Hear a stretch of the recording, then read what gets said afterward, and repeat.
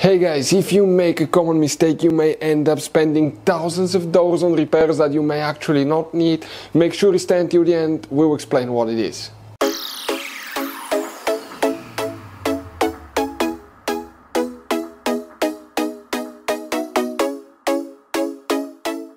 Hey guys, welcome back to Auto Mechanics. Thank you guys for watching and subscribing to the channel. Today will be super helpful video to any of you having a Dodge Ram that generation here from year 2013 to year 2018. If you have one of those, if you need to find where the AC clutch relay is located, stay with us, we'll explain where you can find it, where you can guys buy cheap parts, tools, fuses, relays at a good price, quick shipping, that way you do not waste money and time.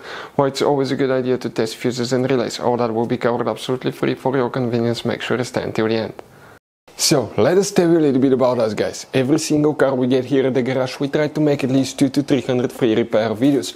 We take them completely apart, we show you how to fix anything like engines, transmission, codes, fuses, bodywork, all that stuff. Why we do all that? Because our mission at the shop is to save you as much money as we can. All we need in return, please subscribe to the channel, like the video. On this channel guys, specifically, we will be making a video about every single fuse, every single relay on that Dodge Ram.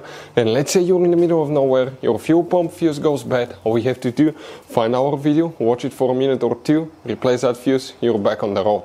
So we do that guys to help you as much as we can. Also, we have more than 14,000 free repair videos on our YouTube channels that can save you thousands of dollars in future repairs. So let's start on it now. So guys, the AC clutch relay, where you can expect to find it, we will demonstrate on that generation Dodge Ram here.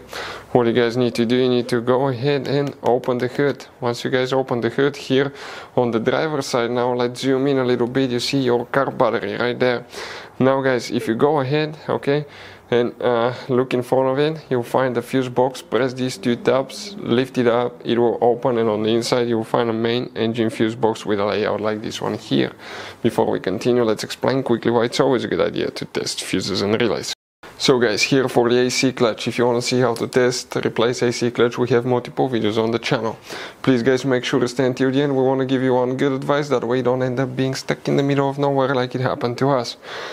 You have multiple relays, but unfortunately you guys do not have a relay. You have a relay fuse.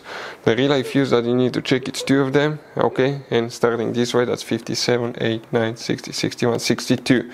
62 is one of them that you need to check, and the second fuse that you will need to check is fuse number 99. Right here, that you need to check for the AC clutch as well. So guys, you have all kinds of different fuses and relays. Some of those are very specific, they're hard to find, especially if you're in a small town or in the middle of nowhere. One time we needed a replacement, we couldn't find one, and we were stuck in the middle of nowhere for a few days until we got a shipment on the internet guys. So keep some spares in your glove box for a peace of mind. Hopefully guys, the video will be helpful. Thank you for watching and see you guys next time.